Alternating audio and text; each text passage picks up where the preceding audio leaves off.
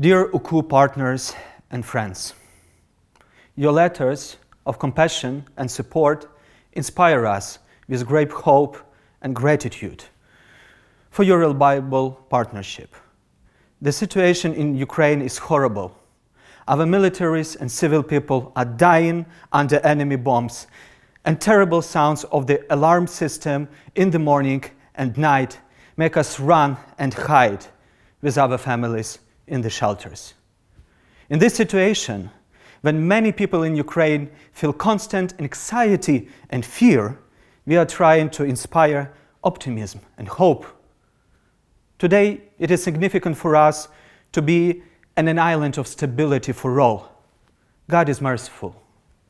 The whole Ukraine is teaming up to resist Russian aggression. But is it enough to stop the war with one of the largest world military powers? Elimination of the main variable of this war requires everyone's help. Every one of us who believes in democracy, dignity before God, and humanity. We have to unite as a world to stand against aggression. The academic community holds an unprecedented amount of political and social influence. You can make a difference. The inaction of universities, as well as their cooperation with the aggressor states, legitimizes the power of such regimes and their actions.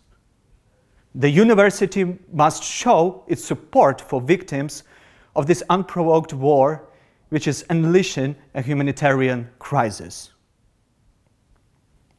Therefore, we are requesting you to join other opinion leaders across the globe to stand with Ukrainian people in the defense of our lives, the well-being of our families, and the security of our sovereign land.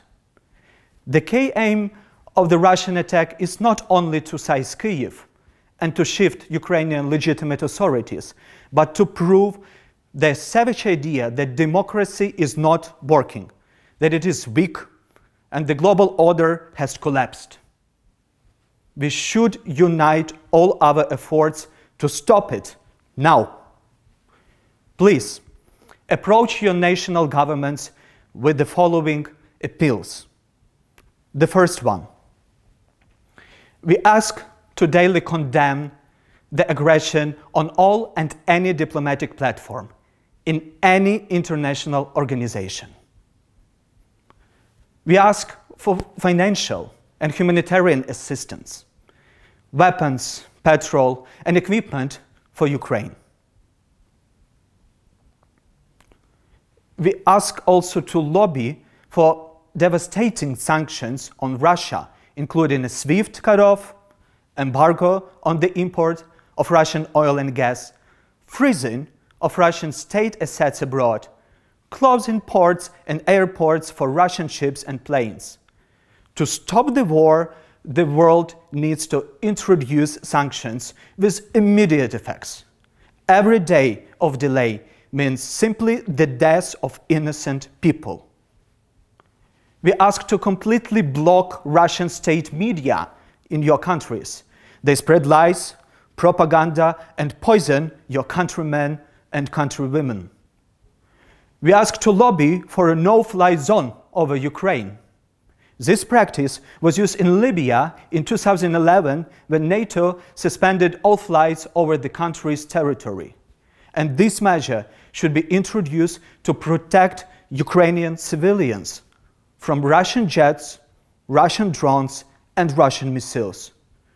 We ask you not to allow a naval blockade of Ukraine, since it will jeopardize not only the Ukrainian economy, but also the food security of many countries of the region.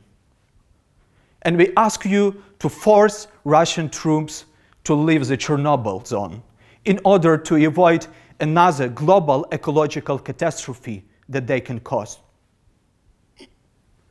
His Beatitude, Sviatoslav, says, "Our Ukraine, which the world fairly called lands of blood, which has been so many times sprinkled with the blood of martyrs and fighters for the freedom and independence of its people, calls us today to stand up for it, to defend it, its dignity before God and humanity, its rights for existence and the rights to choose one's future. So we really hope for your support. Do a change now.